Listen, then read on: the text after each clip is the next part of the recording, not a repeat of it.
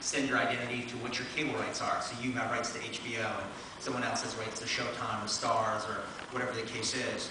So I think that's a really exciting opportunity to move everything online, do it in a seamless way for consumers, make it as easy as possible, but still respect that relationship between the cable networks and the cable companies that are actually paying for that content. So I think it's, for the platform, it's probably the most exciting project we have going for us this year.